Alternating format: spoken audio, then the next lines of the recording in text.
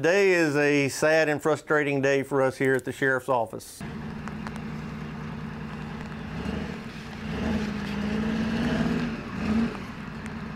The federal government, the U.S. military, is withdrawing a piece of equipment that we've found extremely valuable for our purposes, and that is a tracked armored vehicle.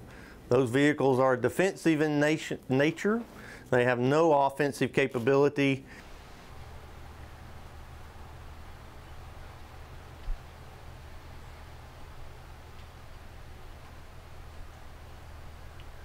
One of the ironies is what's been stated publicly and nationally is these vehicles are threatening to the public. Almost every week we had requests to take this vehicle to public events, to lead the Cancer Society cancer walk.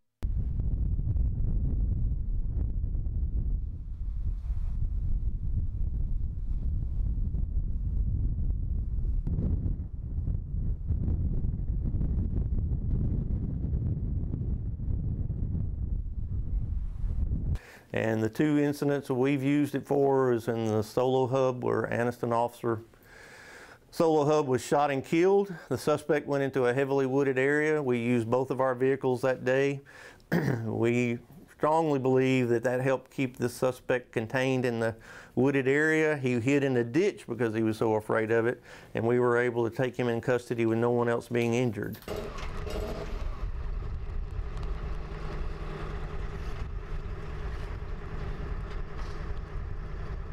And if I used it inappropriately, I am held accountable. We're subject to lawsuits. We're subject to other sanctions in the criminal justice system. So if we used it recklessly or in an inappropriate way, we can be held accountable.